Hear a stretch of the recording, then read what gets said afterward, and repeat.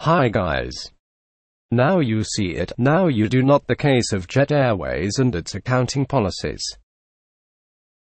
Case study solution. This case is about change management, financial management. The case highlights issues arising from transformation in accounting policies followed by Jet Airways during the accounting year.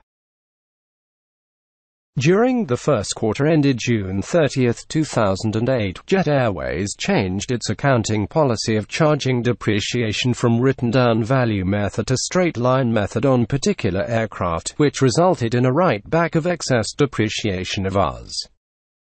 9,159 million. Thanks for watching this video.